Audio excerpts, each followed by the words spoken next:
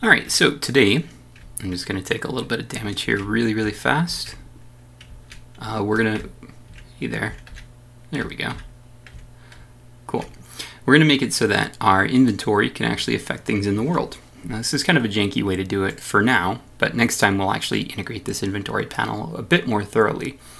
I'm just going to turn the inventory panel on, and currently I have a bunch of different items. So I have the soldier sword, I have a bow, I have my magic potion and the health potion. I just took some damage, so you can see that there's 1.5 hearts. So I'm going to use that potion, and there we go. We healed up our hearts. So we're going to be going through how to connect this use button to something in the world that's going to make it actually affect the character. So let's dive right in.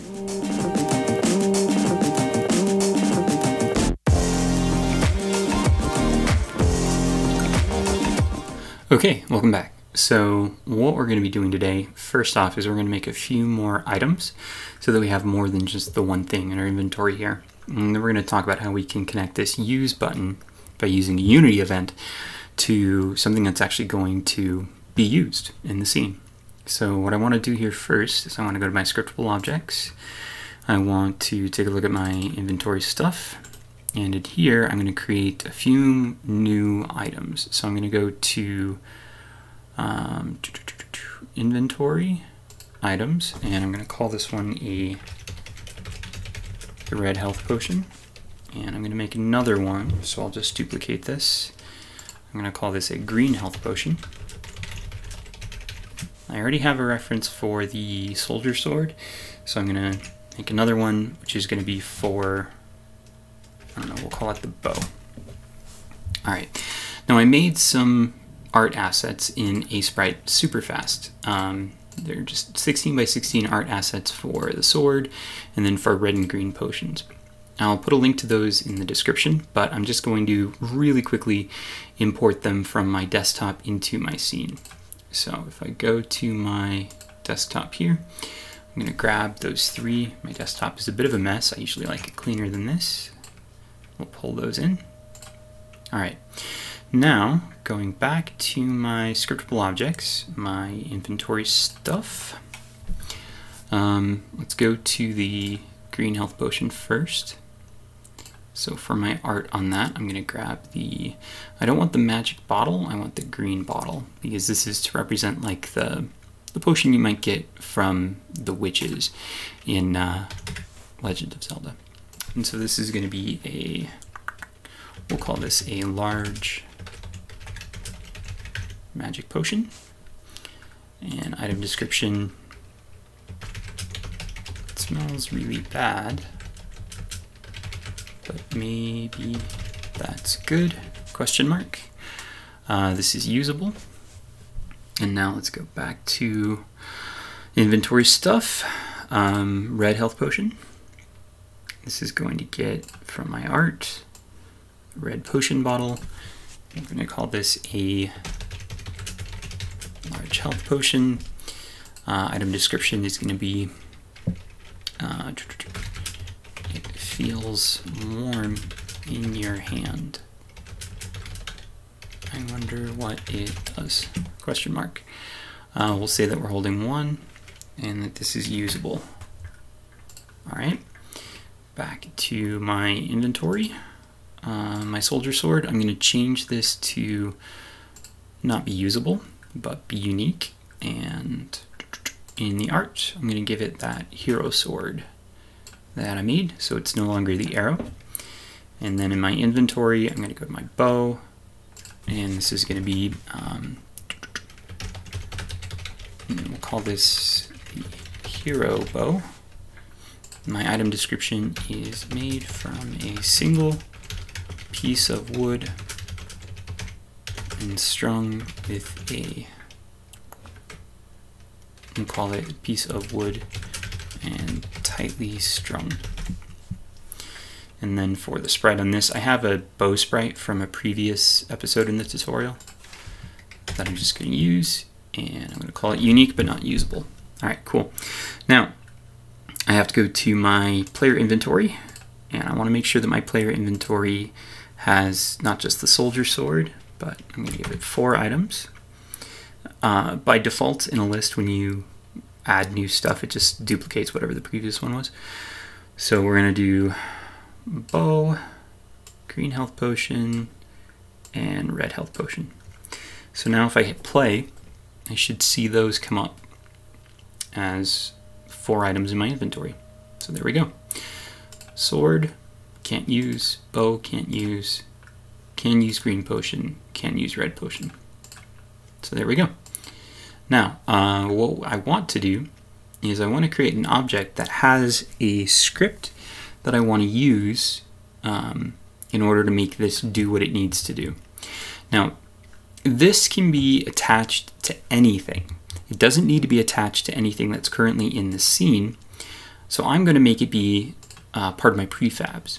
So in my prefab folder, I'm going to make a new prefab, or a new folder, sorry. And I'm going to call this, let's call this inventory reactions. And this is going to hold just items that have reactions to when that use button is pressed in the inventory. In my scripts, I'm going to open up my inventory. I'm going to create a new script for, so a new C# script.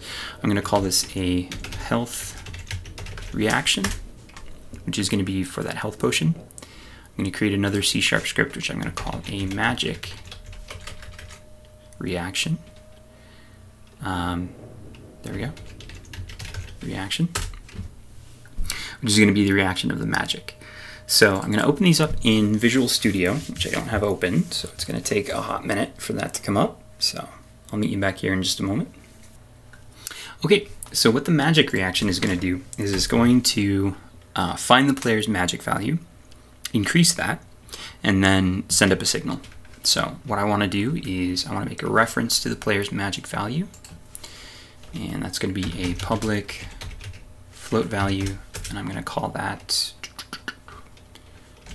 player magic, and a public signal. I know if you're using Unity 2019 already, you can't use signal anymore because that's now a reserved keyword. So if you need to, you can just rename all your signal scripts. I try not to change my Unity version when I'm in the middle of a project. In fact, that's part of the reason why I switched to using Unity Hub, so that I can use the newer versions of Unity, but still have the older version installed to use on projects that I want to keep using whatever version I was using with it. So if you upgraded your Unity, then all you have to do is change the name of your signal script. Call it like pulse or message or whatever you want to call it. So this is going to be signal. I want to call this the magic signal. Now, I don't need a start or an update method because this is going to exist on an object that is only in the prefabs. So I'm going to create a new, we'll call it public. Well, I can actually probably just use the same. Yeah, I'm going to call this public void use. Oh, no, I can't. Okay, that's all right. So this is going to require an integer value. So this is going to be int amount to increase. And then when we call this, we're going to do player magic plus equals amount to increase, and then we're going to raise that signal. Oh, it's not just player magic, it's player magic dot runtime value, and then magic signal dot raise. So we're raising the signal to say that the magic has changed, and the UI should reflect that. So here's the magic reaction. The health reaction is going to be almost exactly the same. So I'm just going to grab all of this, copy, and I'm going to paste it in here. Except instead of being player magic, it's going to be player health. And instead of being magic signal, it's going to be health signal. I'm still going to use amount to increase, and then this is going to be player health. And this is going to be health signal. So I'm going to save all of those. I'm going to go back into Unity here. Now on the prefabs, those inventory reactions that I made, I'm going to create a new game object in here as soon as Unity's caught up to me. I'm too impatient. So I want to create just a new Oh, I guess I have to do it from the scene. Interesting.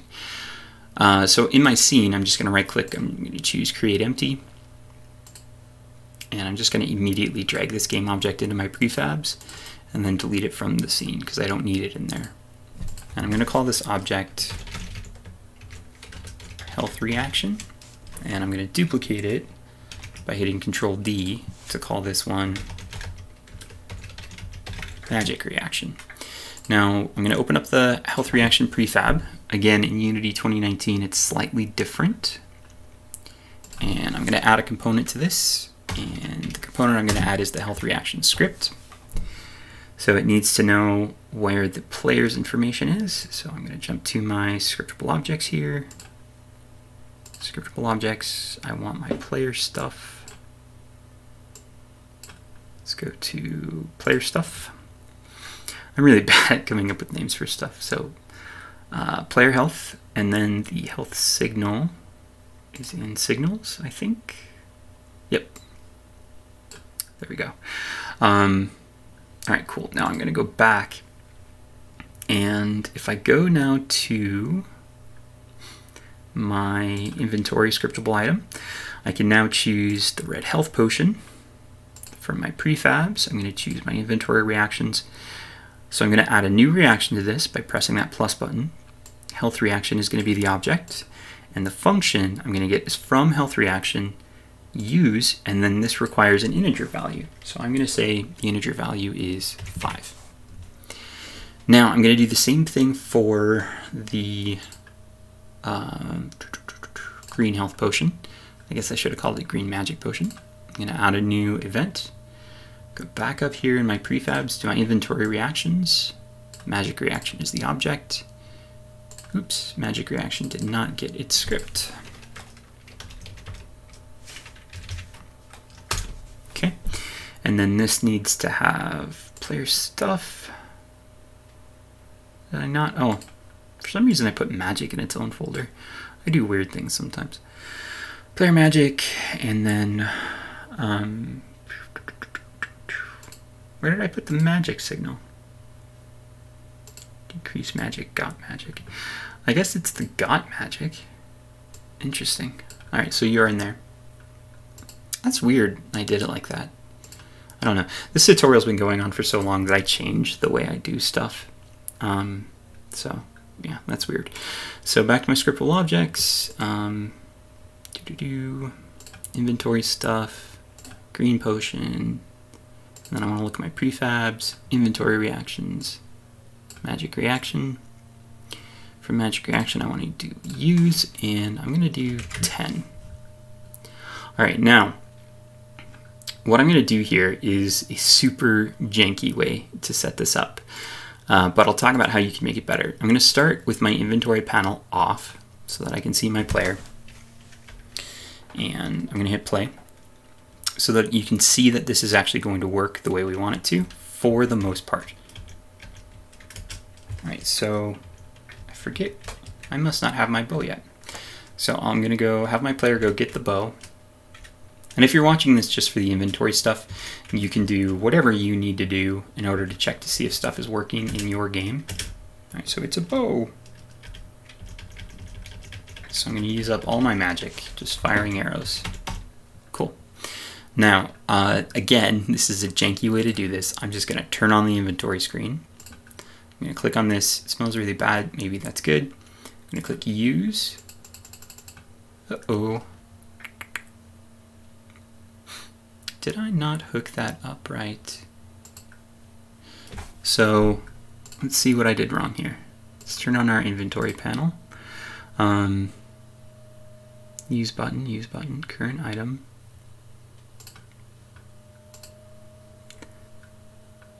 Use button pressed. So let's go to our inventory manager here really quickly.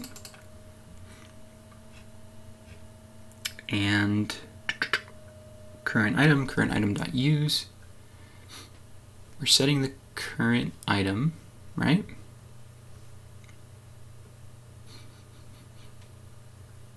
Current item equals new item, description, use button set active, current item.use. And then in our item, So if I go to my prefabs, inventory UI, inventory slot, I want to look at that. Clicked on this item.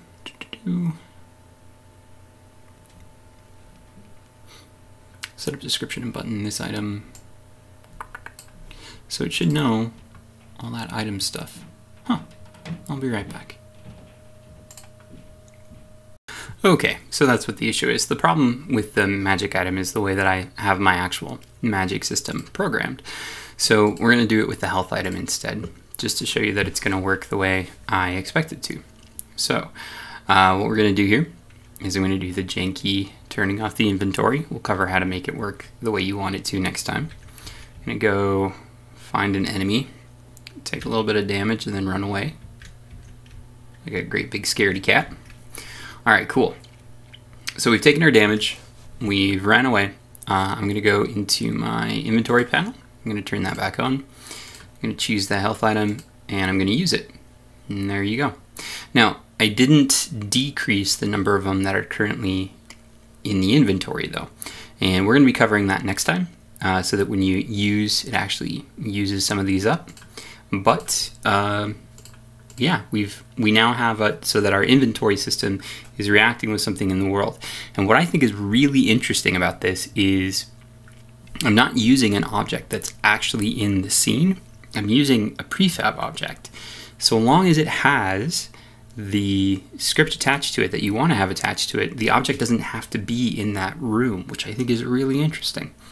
So yeah, if you have any questions, feel free to ask them in the comments down below. You can follow me on Twitter to find out when I'm posting videos. You can join my Discord. I've been feeling a little bit under the weather lately, which is why this video is a little bit later than I wanted it to be, but I'm going to try to get, back on track. So hope everybody out there has themselves a wonderful day. And yeah, thanks.